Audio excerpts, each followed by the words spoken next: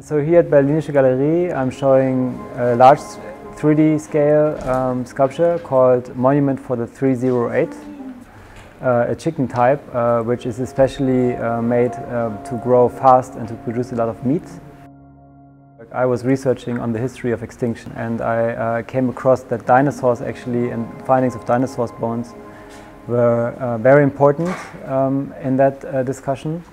And I thought then that actually the chicken itself tells a lot about us and our culture and our relationship to nature.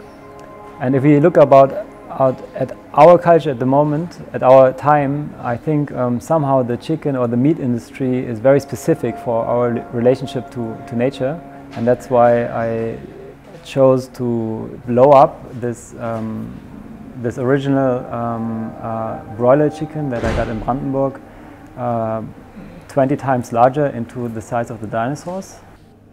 We decided to use the BigRep printer because the intention of the artist was to make a statement, and the idea we had was to get people's attention by creating something that is really